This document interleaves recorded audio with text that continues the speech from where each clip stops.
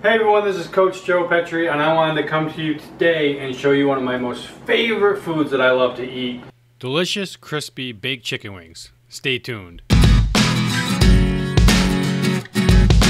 I'm all about getting results. I'm also all about eating the foods that I love. What I'd like to do is learn how to make the foods I love: meatloaf, pulled pork, burgers, and now chicken wings, a little bit healthier, a little bit lower in calories, still allowing me to work towards my goals, but not giving up the foods that I love. So I'm just going to show you how I do them. To make this recipe, you'll need a packet of chicken wings, a cutting board and a sharp knife, medium saucepan, a baking sheet, cooking rack, and sauce for your wings. Step 1.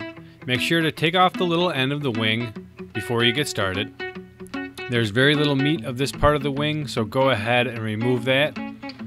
Then separate the wing from the drumette using a sharp knife. Step 2. Render down the fat the same way you would if you were cooking a duck breast. You do this by placing your wings into a pot of boiling water for about 7 to 8 minutes. Step 3.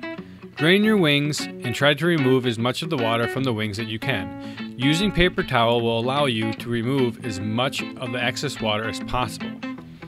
The more you can dry your wings, the crispier they will be when you bake them in the oven. Step 4. Place your baking rack on top of the baking sheet. Line the baking rack with your chicken wings. Step 5. In a preheated oven of 450 degrees, place your chicken wings and bake them for about 30 to 40 minutes until desired crispiness.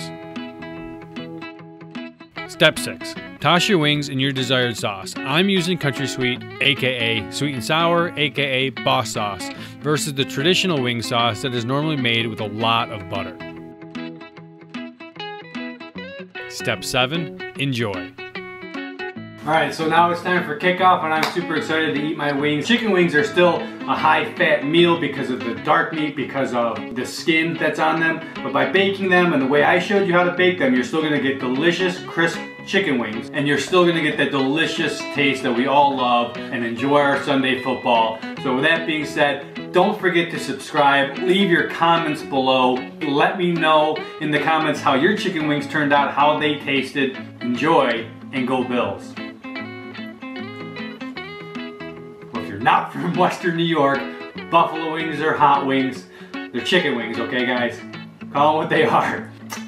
Aw. They're not for you.